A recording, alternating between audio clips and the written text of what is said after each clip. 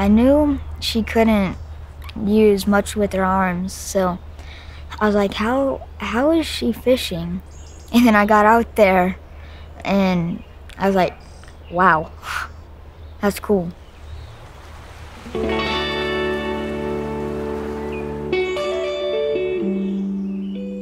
I can't use my right arm at all. It's completely paralyzed. And my left arm is partially paralyzed. I can't raise my arm over my head. I do have some bicep, and I have enough grip that I can hold on to the rod pretty well. But most of what I do is, if I get a fish on, I use my legs and my feet, and I strip the line in with my feet.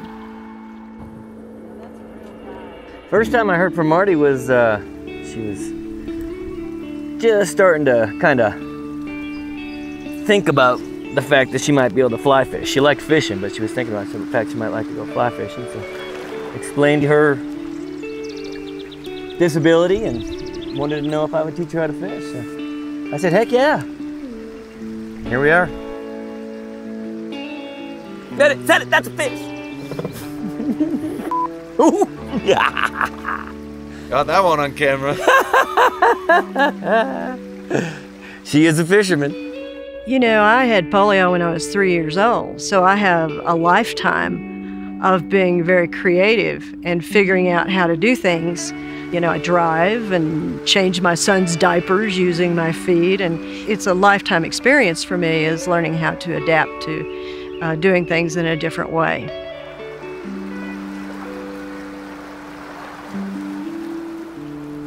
Curiosity and my love of learning have been very helpful because I study everything. I like to be a student of anything I do. So I've watched a million ORVIS videos and studied them, and it's fun for me to learn how to do things.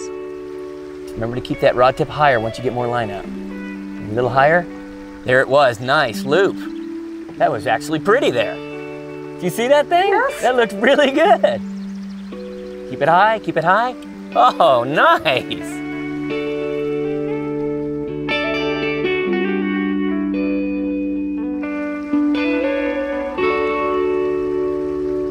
My son, I knew he enjoyed fly fishing a lot in New Mexico. I bought a house in College Station and it had a stocked pond, and I had never fished at all. And I told him to bring his fly rod and threw it in. On his first cast, he caught a bass. And he was shaking. His hands were literally shaking. And I said, "What's wrong with you, Brent?" And he said, "Mom, that's fish fever. And I'm gonna show it to you."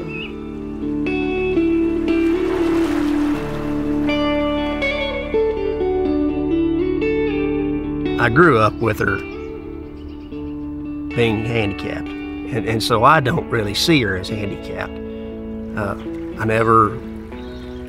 There was never anything that she couldn't do. You know, whenever she said she was gonna learn to fly fish, I said, okay. I don't get to see my mother very often, a couple times a year, and this is one of them. And we spend good quality time together. And I've really cherished this time that we've had.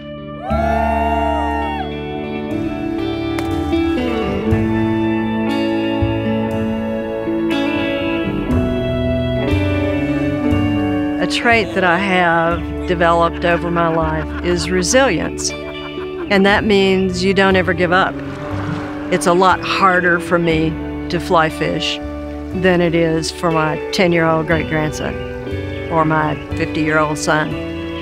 But if you persist in anything, you will eventually be able to do it well enough that it gives you great pleasure.